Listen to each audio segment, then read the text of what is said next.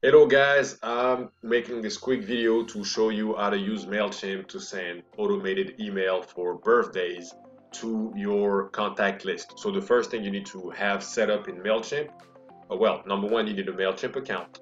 Then you need to have a contact list in Mailchimp account with the birthday set up as one of the information that's in that list for each of your contacts, right? So this video will not show you how to do that. I'm simply going to show you how to use that to send an email automatically, a personalized email on birthdays. That's it. So if everything is set up, you'll click on campaigns, right? Over here, you will find, we're going to click on create a campaign over here. So here on the search bar, you'll type birthday. So when you type birthday, here Mailchimp will show you the a template of a email flow that they already created. Okay, so instead of you creating the whole flow of how it will work out, you'll just it's already made for you, right? So you click on happy birthday. Here you can rename it what you want. Then you make sure to select the list that has the birthdays included. Click on begin. Right now, over here you are on the automation emails sequence. Okay, so here we just have in the sequence only oh wow, there's a few emails, right? So in this sequence, that's one of the template created by Mailchimp. One email will be sent the day before, one email will be sent on the day of the birthday, and one after, right? So there's three emails. You don't have to use all three emails. You can choose to delete email 2 and 3, right? You don't have to, you can change the triggers for each email by clicking on edit, and here you can change the number of days before or after that they will get the email, right? So update, right? The second email, you can choose also to select to update or change the trigger, right? So now your list of emails is already ready. What you need to do now is to populate this email. Right now it says there's no email in this box, right? This box represents the day an email will be sent, right? So that's just represent when, right? So every day, right? Doesn't matter what day the birthday is, 9 a.m. the day before the birthday, the email will be sent out. So here you click on design emails, right? So this is the name that you will give your email to remember it. This is the email subject, so I can write test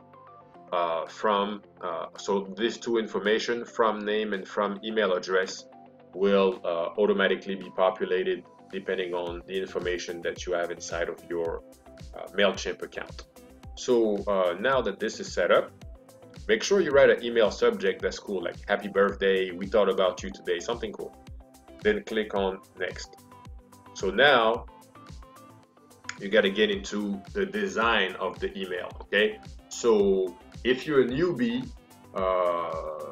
you can just use something that's already given to you, provided by Mailchimp. So it could be a layout that's already provided by Mailchimp, simple layouts where you can put your logo and things of that nature, or you can use a theme, which is like visual templates provided by Mailchimp. You can use some templates that you already created, which is not what this video is about, and you can use a campaign that you already sent out, right? Campaign being an email, right? So we'll click on layout for the sake of this video. Now you can also have a designer create a really cool visual, and then by using this tool here, layout, which also is not a part of this video, you can choose to manage the way the design will look like. So basically you can give me any type of design and I can make the newsletter look like that, right? So you click on one of those guys. I just clicked on basic. By default, I think Mailchimp will give me information that I already used on previous emails. So here you have my client logo, but we can put your logo, right? So if I click on edit the block, over here I can replace and change and select a picture. It could be a logo, it could be a header, whatever. So that's how you actually play with this. Now over here, you need to write what the email will be about, so the content of the email. So here you may want to write something. So Mailchimp has a little bug, right? When you erase the text and you try to type in, for some oh, there you go, it stays. This time it worked. The first time it didn't. So look, when I erase all this and I try to type something, for some reason it keeps the style of the title, like it's bold and it's big and everything. But if you still have that problem, you can go into you click on these two things here and you remove H1. Okay, so that's a little bug that they have inside of Mailchimp.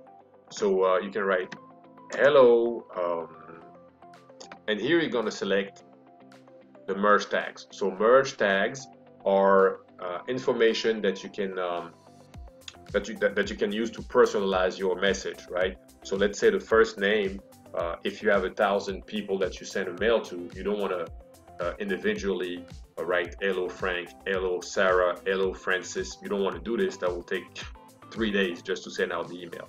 So what you do instead is you use the merge tags, where you click here and say you select first name.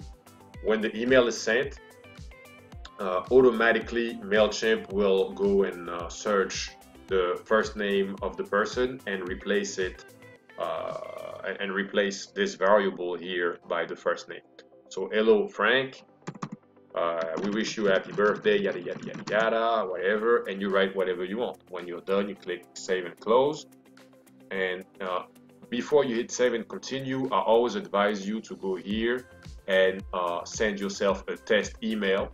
When you look at the test email, you want to look at number one, is the email subject what you wanted to write. You want to make sure there's no typos. You want to make sure every link inside of your email is functional. Say for instance here we have a few links, Twitter, Facebook, whatever. You want to make sure everything is fine, right? So you always want to go through some sort of quality assurance. When all that is done, then you want to hit save and continue. So that's it. So now we have email number one, the upcoming birthday will be sent 1 day before the birthday at 9 a.m. That's it.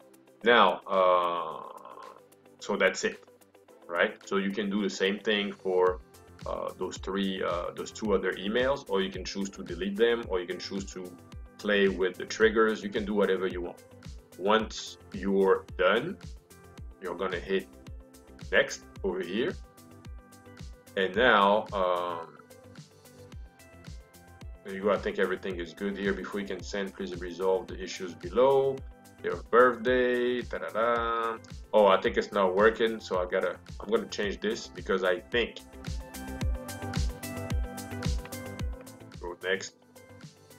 I think the trigger wasn't good because I already have a campaign that uses the day before the email at 9 a.m. So Mailchimp is telling me do not use the exact same setup, because Mailchimp doesn't want to send the same email twice. Okay, so we're just gonna change that. So here, let's say we're gonna go edit, say back. Okay, so I want to look at the trigger. There you go. So let's say the trigger is 5 days before. Update trigger. Now this one I'm going to delete, right? This one I'm going to delete, right? So now that that should work now, because the other ones were probably also conflicting. So now if I click on next, that should work. There you go, everything is fine.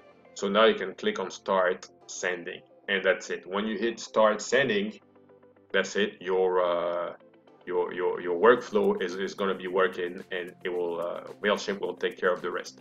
If you like this video, please send me an email, share it, do whatever you want, but get me some visibility out there. Once again, it was Steve Pellin. My goal is to help my clients get more clients, and I want to also help them save time by automating their sales process. Thank you very much for watching.